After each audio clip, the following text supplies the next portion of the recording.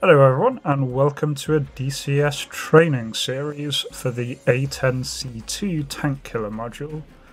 So I've had some good feedback from the tutorials that I've been doing on Enigma's Cold War server and thought I'd do a proper tutorial series for a plane, and I'm going to do the plane that I have the most experience in, the one that I find the most fun. That's the A10C.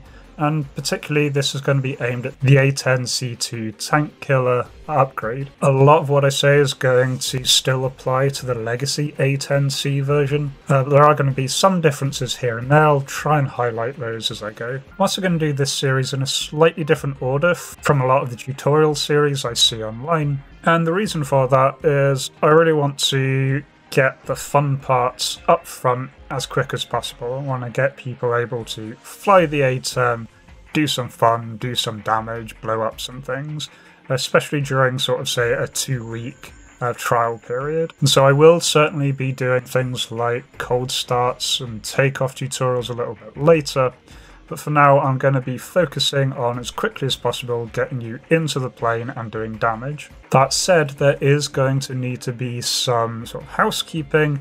There's some setup we have to do, and I'll try and get all of that done and dusted in this first tutorial.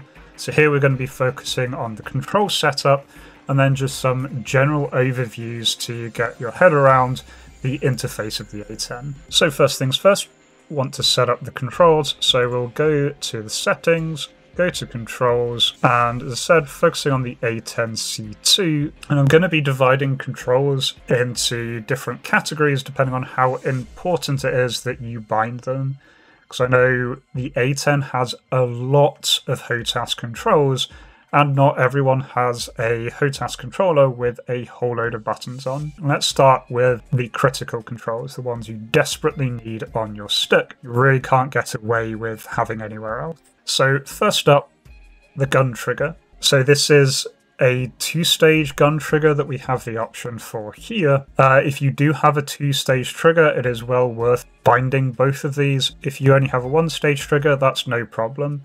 Just skip the first stage and just bind gun trigger in all modes that fires the A10's GAU-8 gun. The first stage, as we'll see in a future tutorial, just ground stabilizers. So nice to have, but not very important. Second thing we want is the HOTAS Master Mode control button. This lets you switch between your weapon modes, from guns to ground attack, CCP, CCIP, and nav modes. Really very useful, and you want to be able to do this on the fly if you want to quickly switch to, say, a guns pass. Equally vital is the weapon release. This is for firing anything that is not the GAU-8 gun, so all bombs, all rockets, the Mavericks, everything like that.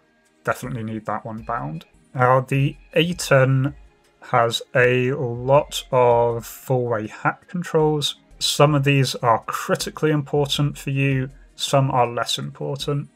And we'll go through the 3 that I think are really vital to have on some kind of HOTAS control. The first is the coolie switch. So this is HOTAS coolie switch down, left, right, and up. These, as we'll see in the second half of this video, let you switch between what sensor is currently active. You want to be able to do this on the fly, you want to be able to do this very quickly, and so these are very, very important controls. Second one are the HOTAS DMS switch, and again you've got aft, forward, left, and right. These change their function, but sort of globally this is to select things, very useful for if you want to be able to, say, select weapons as you go in. And the third set of hat switches I'd say is really vital is the TMS switches. Again, these have various modes. Most importantly, these let you designate targets. Again, we've got aft, forward, left, and right. Another thing that's vitally important is the HOTAS slew control. It's very similar to the TDC on, say, an F-18.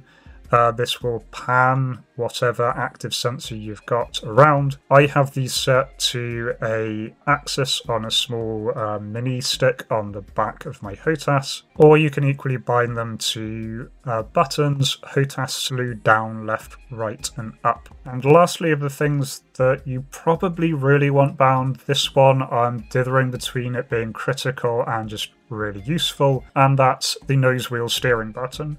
Doesn't sound useful, but that is also the laser designator switch button. So again, really useful for being able to laze targets. I'd say this is critical, but if you need to drop any of these, I'd go for that. So now let's move on to the important controls, the ones you can probably get away with having on the keyboard, but still definitely these are controls that you do want to know what they are so you can get to them in a hurry. I'll continue with the hat switches here. I'll go for the trim. Trim nose down, up, left and right. Self-explanatory if you've flown any planes. These are aileron left and right. The reason why I say these are not too critical is the A-10 is a pretty good aircraft. It can still fly even if you've not got it very, very nicely trimmed. So I wouldn't say this is mandatory to have very available. You can probably get away with having this on your keyboard and just take time every now and then to retrim. Still, if you can, I'd put these onto a four-way controller. Also along those lines is the HOTAS CMS switch. This is another four-way controller. These are your countermeasures.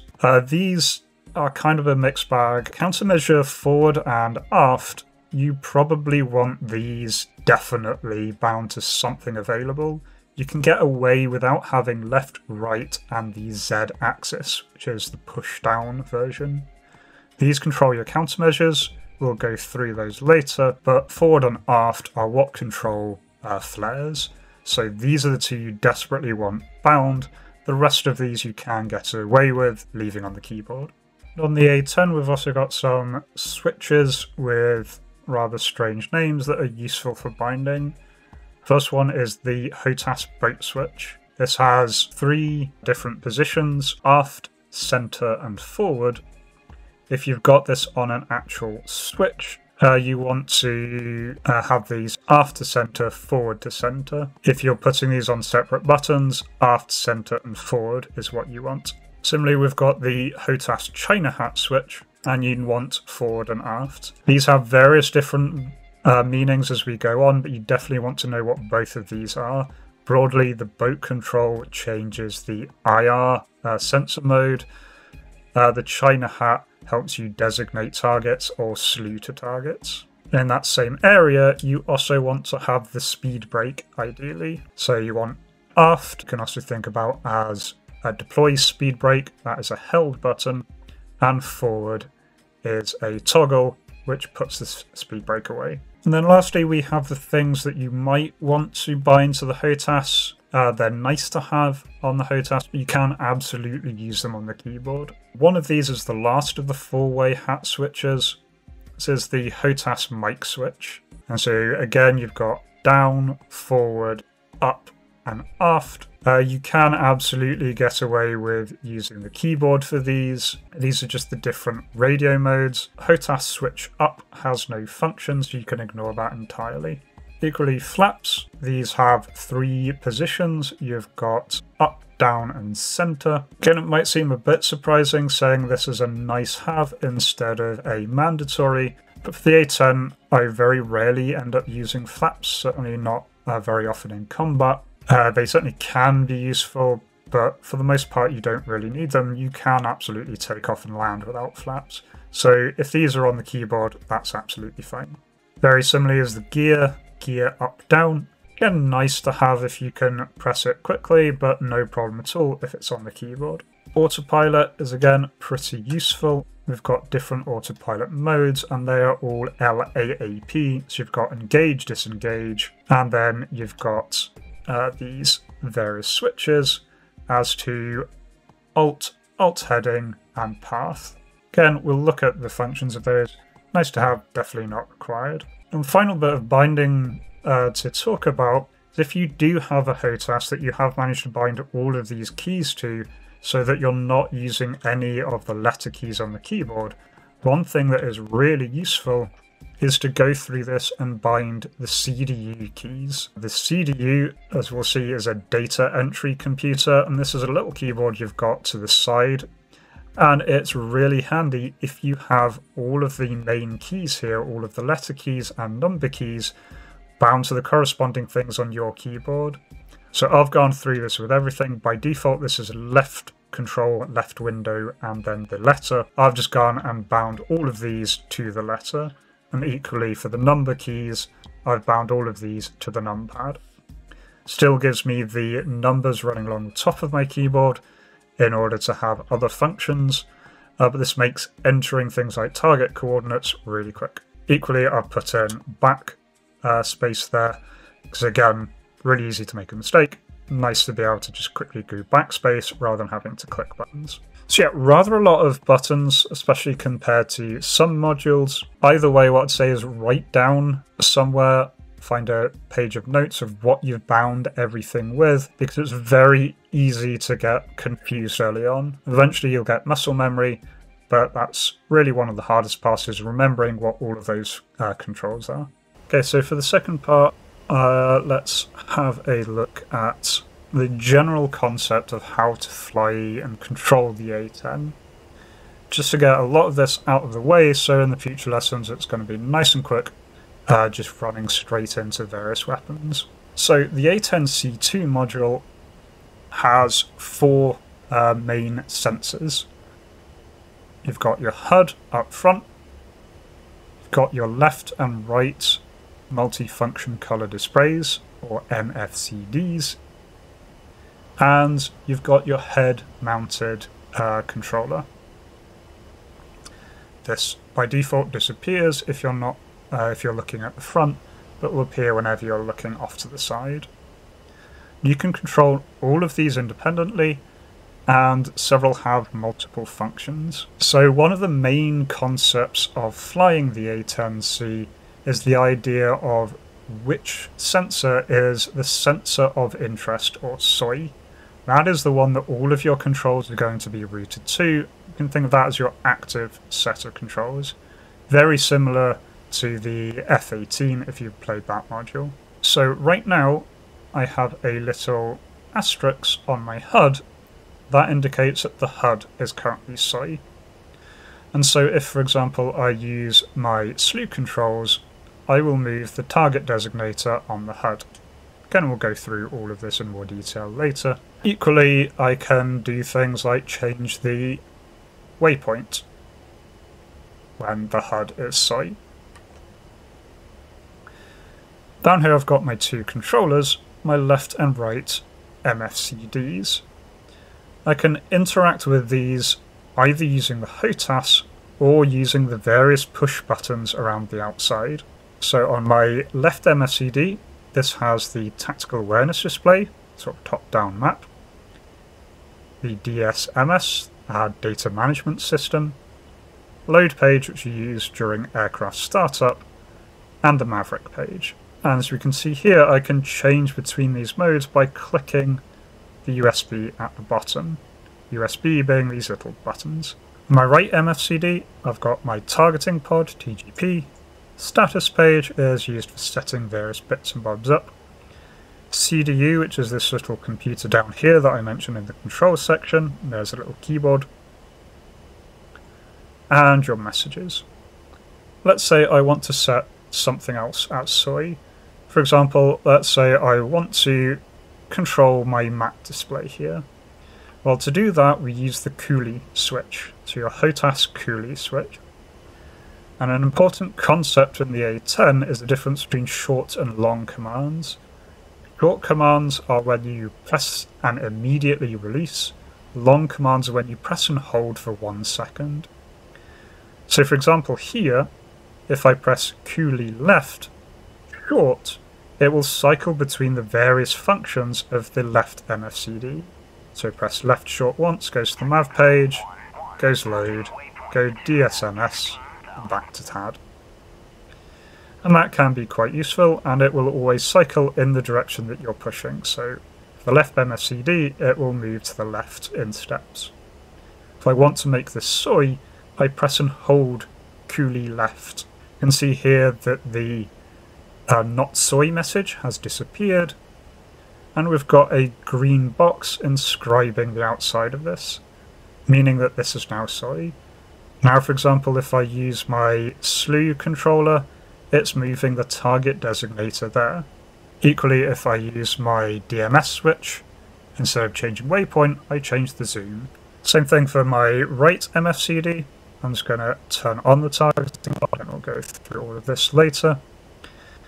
But to set this as SOI, I do coolie right long command. Green box around the outside shows that this is selected, and I get a confirmation with the not SOI.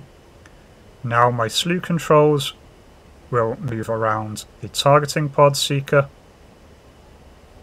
and DMS up and down, instead of changing waypoints, changes the optical zoom. And then for our fourth controller, the head-mounted display, to activate that, I now push coolie down short. We can see a new asterisk has appeared, and that's telling us that the head-mounted display is now SOI. If I move my TDC around now, we can see that I'm now moving around a ground stabilized designator on the head-mounted display. To return the HUD to SOI, I press coolie short up. So one thing that is a bit confusing here, especially to new pilots, is that to make the two MFCDs SOI, you need to use long commands.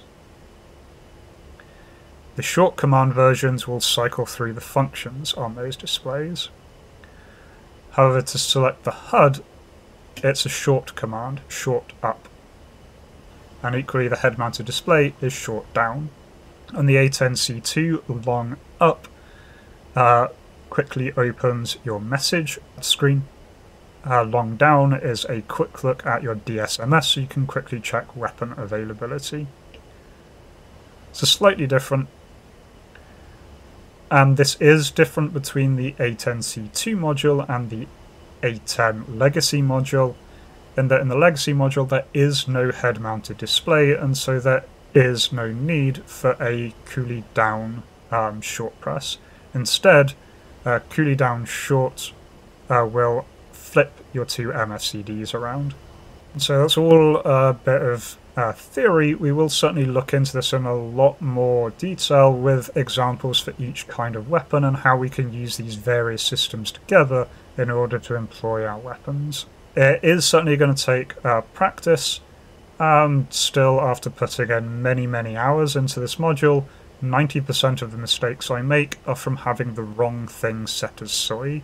So it is always a good idea to quickly check what you do have active, what you don't have active, and just look out. If you're looking at a screen and you expect it to be responding, do check for that green outline to it. Anyway, that's all for this sort of getting the boring bits out of the way introduction.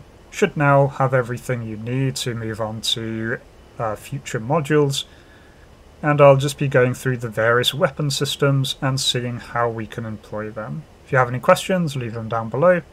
Otherwise, thank you for watching. Cheers.